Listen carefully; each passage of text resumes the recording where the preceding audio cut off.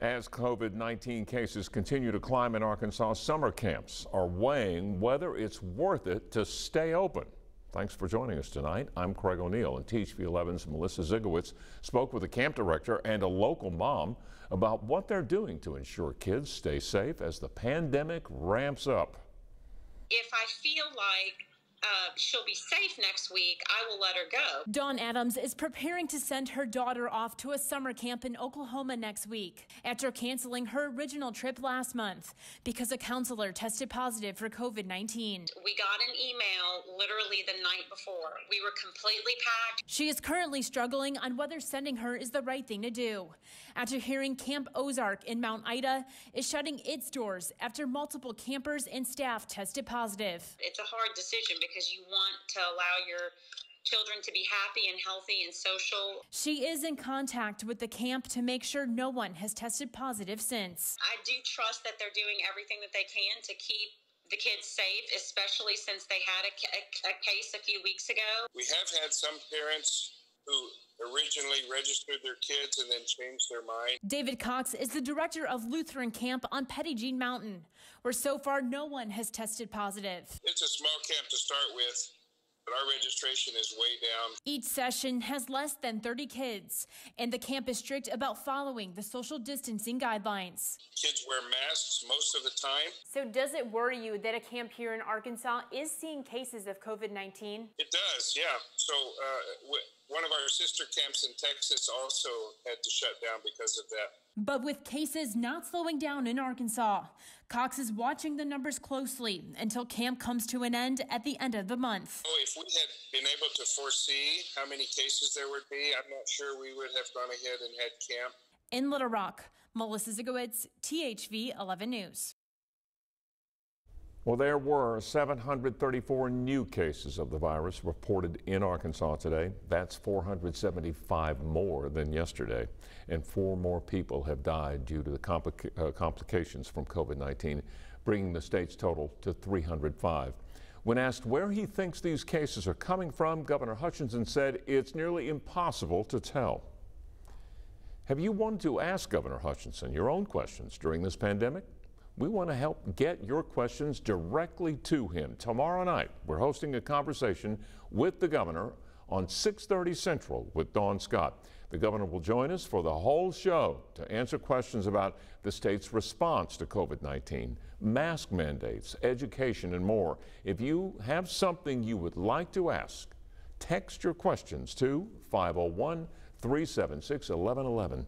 Again, that's 501-376-1111. We'll take as many questions as we can.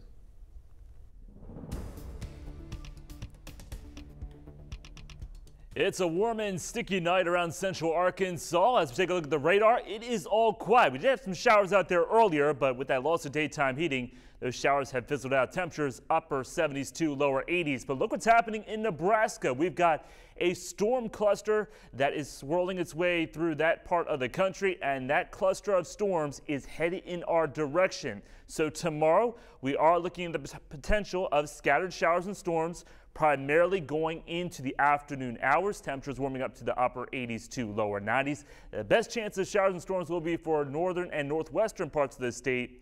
Lesser chance for southwestern parts of the state, but we do have the potential there could be some strong storms. Main concerns: gusty winds, frequent cloud-to-ground lightning, and also heavy rain. And this is just the start of what could be many showers and storm clusters moving through. I'll have more on that forecast coming up.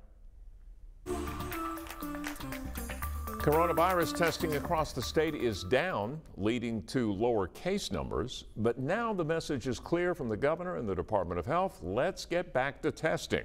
TV11's Rolly Hoyt checks in on that effort.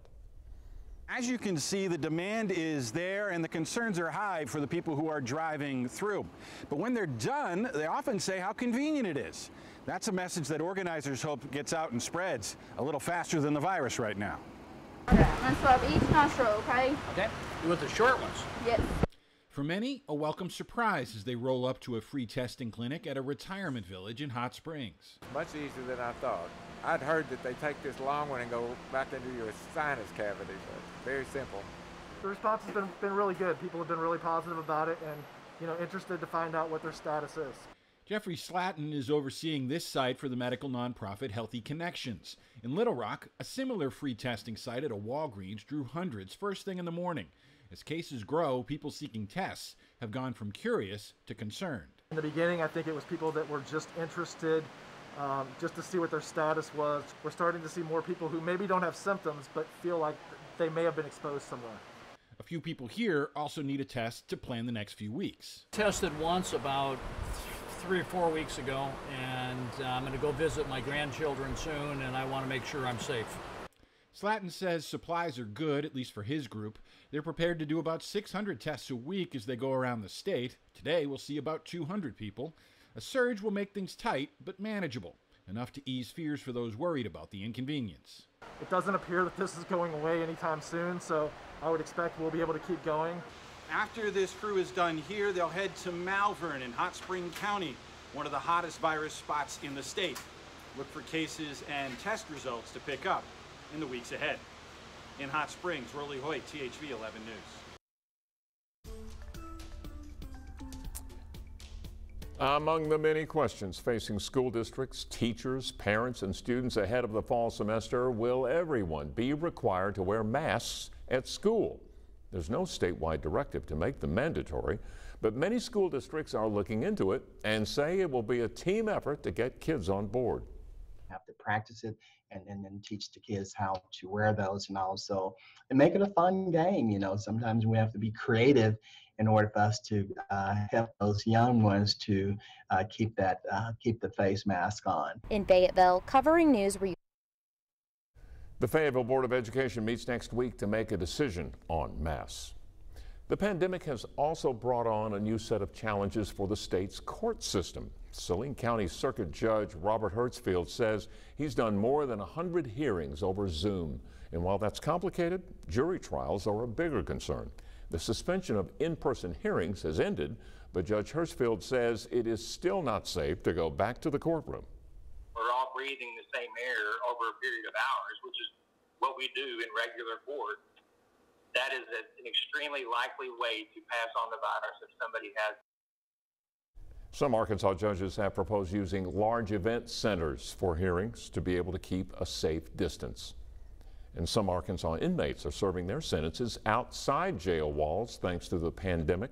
The Washington County Jail is using an electronic monitoring program to track inmates via GPS. It's designed for offenders who pose a minimal risk to the community and offers the jail a chance to reduce inmate population during the pandemic. Sheriff Tim Helder describes the balancing act that the program presents. Again, ultimately, it's a balancing act. We want to make sure that we can keep people off the floor and reduce our population, but on the other hand, I got to make sure that public safety is always at the forefront in this program. Each inmate is being reviewed to see if they qualify for the electronic monitoring program.